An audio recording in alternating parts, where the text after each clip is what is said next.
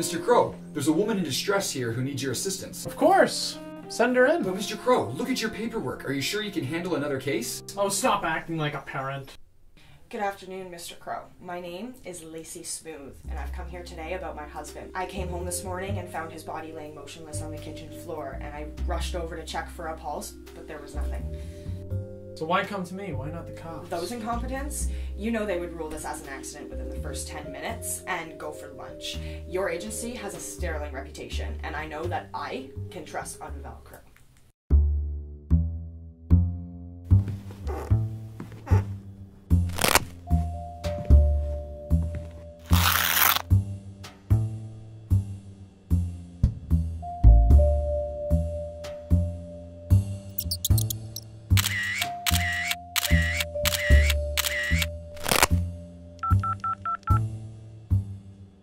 Mrs. Smooth?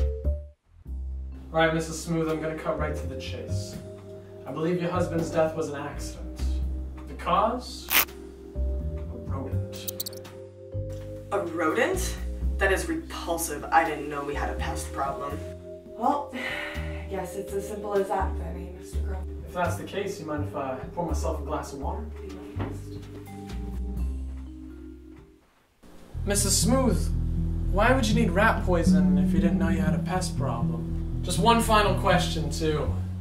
What would a lady like you profit from murdering her husband?